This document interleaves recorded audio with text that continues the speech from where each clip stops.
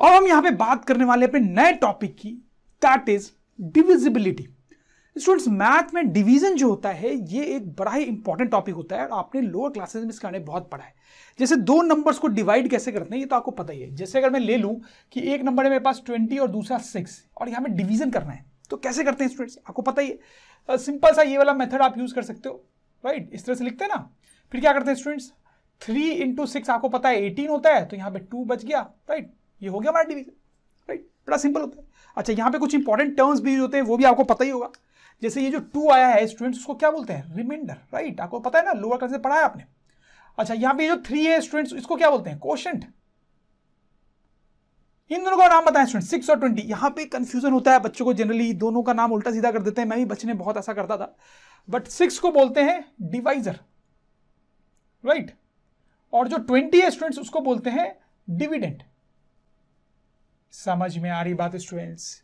और इतना ही नहीं बल्कि हम ये भी लिख सकते हैं कि यहां पर जो 20 है दैट इज 6 × 3 प्लस 2, राइट। अब चेक करके देख लो, 6 × 3 इज 18, 18 + 2 इज 20, सही ना। इसको आप इस तरह से भी लिख सकते हो कि dividend is equals to 6, that is divisor into quotient, short में लिखना होता है, स्पेस नहीं है, प्लस रिमाइंडर आर। कई बार स्मॉल क्यू स्मॉल आर भी लिखते हैं, उससे कंफ्यूज नहीं होना है, राइट। तो इस तरह की इक्वेशंस और इस तरह का जो मेथड है ये हमें ऑलरेडी लोअर क्लासेस बहुत अच्छे से पता है। जैसे और कुछ ऐसे एग्जांपल्स अगर हम ले लें तो सपोज करो मैंने एक नंबर ले लिया 51 और दूसरा मैंने ले लिया 6 और इनका भी डिवीजन करना है, तो स्टूडेंट्स आप कर सकते हो उसी तरीके से, ठीक है। तो we can write something like this. अब क्या करेंगे, 8 × 6 इज 48, राइट स्टूडेंट्स। अब बचेगा मेरे पास 3। अब फर्दर तो डिवीजन कर नहीं पाएंगे यहाँ पे।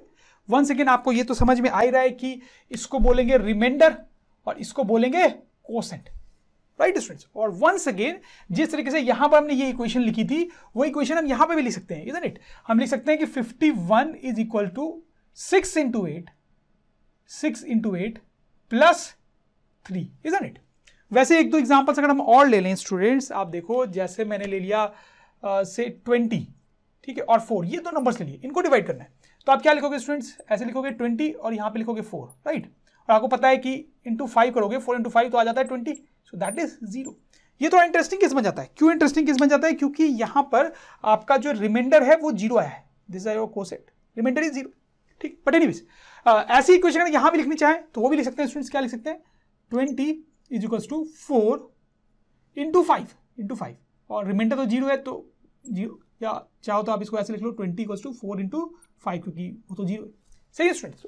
ये सारे काम आपको करना पता है।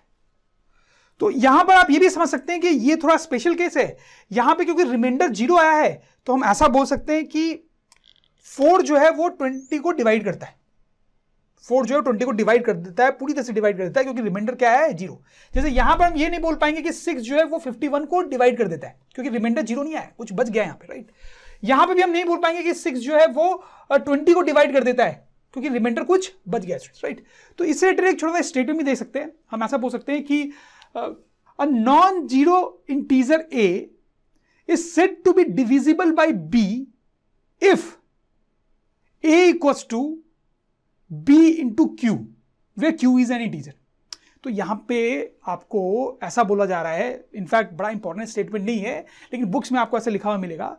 तो यहां पे ऐसा बोला जा रहा है कि हम बोल सकते हैं कि एक नंबर दूसरे को पूरी तरह से डिवाइड कर रहा है अगर इस नंबर को हमने 4 × सर्टेन अनदर नंबर लिख लिया, ठीक है, और साइड में कुछ बचा नहीं। अगर इस तरह की इक्वेशन आ पा रही है तो हम बोलेंगे ये इसको डिवाइड कर रहा है। लेकिन यहां पर ऐसा नहीं बोल सकते। क्यों नहीं बोल सकते, देखो, क्योंकि इस तरह की इक्वेशन आ जाती तो ठीक था, लेकिन यहां पे ये कुछ 3 एक्स्ट्रा है ना, इसलिए हम ये नहीं बोल सकते कि 6 जो है वो 51 को डिवाइड कर पा रहा है। I hope you get this. अब देखो ये तो बड़ी सिंपल सी बात थी। जो मेन कहानी मैं आपको बताना चाहता हूं वो कुछ ऐसी है कि जब हम ये डिवीजन करते हैं स्टूडेंट्स, तो जो रिमाइंडर आता है वो हमेशा डिवाइडर से छोटा ही आता है। देखो यहां पे जो रिमाइंडर है वो डिवाइडर से छोटा है। यहां पर भी आप देखो जो रिमाइंडर है वो डिवाइडर से छोटा है। यहां पर भी जो रिमाइंडर है वो डिवाइडर से छोटा है। कोई भी दो नंबर आप लेके देख लो, रिमाइंडर जो है वो हमेशा डिवाइडर से छोटा ही आता है। जैसे देखो मैं एक और आपको लेके बताता हूं। सपोज करो मुझे डिवाइड करना है 25 को 7 से, तो देखो क्या होगा, 7 × 3 विल बी 21, हमारे पास बचेगा क्या, 4। तो वंस अगेन स्टूडेंट्स ये हमारा रिमाइंडर है और आप देखो रिमाइंडर जो है वो 7 से छोटा है। So this is very important to notice, ठीक है, ये बिल्कुल आपके दिमाग में सेट हो जाना चाहिए, एकदम याद हो जाना चाहिए आपको। थोड़ी देर बाद में आपको एक छोटा सा चीज बताऊंगा जिससे बिल्कुल प्रूव हो जाएगा और आप बिल्कुल अच्छे से और कन्विंस हो जाएंगे कि हर केस में क्यों रिमाइंडर जो है वो डिवाइडर से छोटा ही आता है। लेकिन for the time being you should just remember this.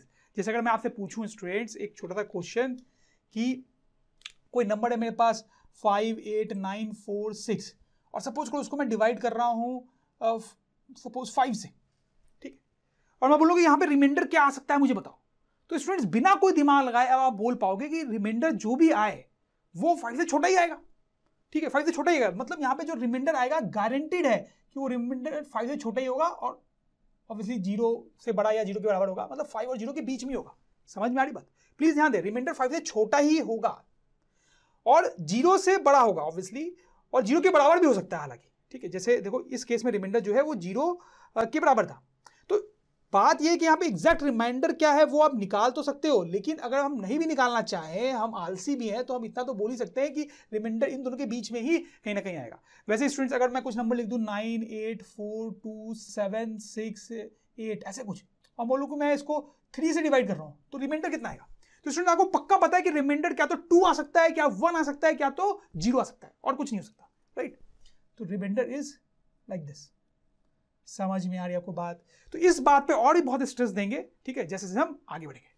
तो अब नेक्स्ट हम क्या करने वाले हैं, एक छोटा सा एक्सरसाइज करेंगे जिससे ये जो कहानी देख रहे हैं वो बिल्कुल अपने दिमाग में सेट हो जाएगी। तो ये वाला केस आप ध्यान रखें, ठीक है, इससे रिलेटेड एक सीन हम यहां पे देखने वाले हैं। तो अब हम यहां पर देखेंगे कि 20 और 6 का जो हमने डिवीजन किया था वो एक कॉम्प्लिकेटेड तरीके से मैं आपको करके बताऊंगा। तो हालांकि वो तरीका बहुत इंपॉर्टेंट नहीं है हमारे लिए, लेकिन उससे जो रिमाइंडर वाला कॉन्सेप्ट है आपको बिल्कुल क्लियर होगा, क्योंकि क्यों रिमाइंडर जो है वो डिवाइजर से कम आता है, ठीक है। तो आप सिचुएशन ऐसे सोचिए कि हमारे पास 20 बॉल्स है, कितनी बॉल्स? 20 बॉल्स, और 6 स्टूडेंट्स है, 20 and 6, राइट। अब यहां पे टास्क ये है कि इन 20 बॉल्स को इन 6 स्टूडेंट्स में डिस्ट्रीब्यूट करना है। और कैसे डिस्ट्रीब्यूट करना है स्टूडेंट्स? इक्वली डिस्ट्रीब्यूट करना है, ठीक है। समझ में आ रही है आपको बात? और आपको ये भी ध्यान रखना है कि बॉल्स को कट नहीं किया जा सकता, एक बॉल को आप मल्टीपल पार्ट्स में डिवाइड नहीं कर सकते, ठीक है। तो कैसे करोगे डिस्ट्रीब्यूट? तो देखो मैं आपको बताता हूं, बड़ा सिंपल सा मेथड है। पहले मैं ऐसा सोचता हूं बहुत एलिमेंट्री लेवल पे कि अच्छा सारे स्टूडेंट्स को एक एक बॉल दे देते हैं, दे दिया, सबको एक बॉल्स मिल गई। अब कितनी बॉल्स बची? 14 बॉल्स बची। क्या अभी और डिस्ट्रीब्यूशन हो सकता है या नहीं हो सकता है? आप बताएं मुझे।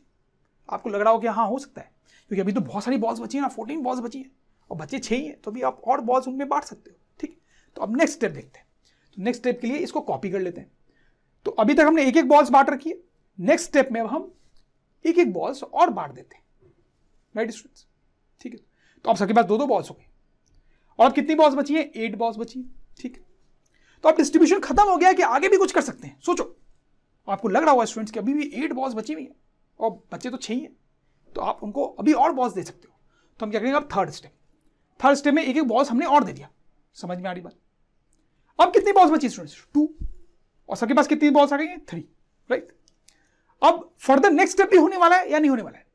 अभी डिस्ट्रीब्यूशन और कुछ कर सकते हैं या नहीं कर सकते? बताएं आप। आपको समझ में आ रहा होगा स्टूडेंट्स की 2 ही बॉल्स तो बची हैं, बच्चे 6 हैं, तो अब आगे तो कुछ कर ही नहीं सकते, राइट। क्योंकि अब 2 बॉल्स को 6 बच्चों में कैसे बांटेंगे? पॉसिबल ही नहीं है, क्योंकि सबको इक्वली देना था ना। ऐसा तो कर नहीं सकते कि किसी 2 ही बॉल्स बची है तो किसी 2 बच्चों को दे दे, नो, वैसा नहीं करना है। और ना ही बॉल्स को हम डिवाइड कर सकते हैं, तो आगे कुछ भी नहीं होगा, खत्म हो गया हमारा डिवीजन। समझ में आ रही बात स्टूडेंट्स आपको? तो स्टूडेंट्स अगर आप यहां पर देखें तो हम कुछ इक्वेशंस लिख सकते हैं, जैसे ये वाला जो फाइनल स्टेप था हमारा, ठीक है, वहां पे हम क्या लिख सकते हैं स्टूडेंट्स? आप ध्यान दो कि ये जो 6 है, 6 स्टूडेंट्स, उस 6 नंबर पे आप फोकस करो। तो हम लिख सकते हैं 6 इंटू, हर बच्चे को 3 बॉल मिली, इंटू 3। देखा जाए तो 6 इंटू 3, इसका मतलब क्या है? सोच के देखो, 6 इंटू 3 इज 18, ठीक है। हर बच्चे को 3 बॉल मिली है स्टूडेंट्स, और 6 बच्चे हैं, तो 6 into 3 is the total number of balls which has been distributed, isn't it? 18 balls हमने बांट दी हैं 20 में से, प्लस 2 तो वो है स्टूडेंट्स जो बच गई हैं बॉल्स, राइट। तो ये बॉल्स हमने बांट दी और ये बची हुई हैं, तो टोटल कितना होना चाहिए स्टूडेंट्स? आप देखो टोटल 20 आ रहा है, ठीक है, और 20 बॉल ही तो थी हमारे पास शुरू में, राइट। तो इस तरह की इक्वेशन हम इस सिचुएशन में लिख सकते हैं, isn't it? अगर आप देखेंगे तो यहां पे कुछ नहीं हुआ है, डिवीजन ही हुआ है। देखो यहां पर भी डिवीजन करने के बाद, 6 और 20 के डिवीजन करने के बाद यही इक्वेशन आई थी ना, वही इक्वेशन यहां भी आई है। 20 20 equal 6 into 3 equal 6 into 3 plus 2। इसका मतलब है यहां पर ये जो 3 है हमारा ऑब्वियसली ये क्या है, कोशेंट, और ये 2 जो है वो ऑब्वियसली क्या है, रिमाइंडर। समझ में आई बात? तो मैंने आपको बताया ना कि यही डिवीजन करने का एक और कॉम्प्लिकेटेड सा तरीका मैं आपको बताने वाला हूं, तो वही था ये तरीका। ठीक, हालांकि ये तरीका आपको यूज करने की जरूरत नहीं है क्योंकि डिवीजन तो आप ऐसे कर ही सकते हो, लेकिन स्टूडेंट्स इससे आपको ये समझ में आ गया होगा कि रिमाइंडर जो है, रिमाइंडर 6 से छोटा ही क्यों आना था यहां पे, क्योंकि अगर 6 से ज्यादा बॉल्स बची होती आपके पास तो आप और बांटते ना अभी। जैसे यहां पे 6 से ज्यादा बॉल बची थी 8, तो आपने और बांट दिए। यहां पे भी इस स्टेप के बाद भी 6 से ज्यादा बॉल्स आपके पास बची हुई थी तो आपने और बांट दिए। ठीक है, लेकिन जब 6 से कम बॉल बचेंगी तो आप बांट नहीं पाओगे, तो वही रिमाइंडर बन जाएगा। इसीलिए reminder had to be less than 6 in this case. इसलिए मैं बार-बार बोल रहा हूं कि रिमाइंडर जो होता है वो डिवाइडर से हमेशा छोटा ही होता है। आपको इस एग्जांपल से क्लियर हो रहा होगा। तो स्टूडेंट्स, अगर ड्रोन स्टडी के ये वीडियोस आपको अच्छे लग रहे हैं तो आप प्लीज इनको लाइक करें, सब्सक्राइब करें, कमेंट्स लिखें स्टूडेंट्स, अपने थॉट्स बताएं, हमारे साथ शेयर करें कि आप और क्या चाहते हैं। और इतना ही नहीं स्टूडेंट्स, सबसे इंपॉर्टेंट नीचे शेयर बटन पे क्लिक करें और अपने दोस्तों के साथ इन वीडियोस को व्हाट्सएप और फेसबुक पे शेयर करें स्टूडेंट्स, ताकि वो भी इन वीडियोस का फायदा उठा सकें स्टूडेंट्स, राइट।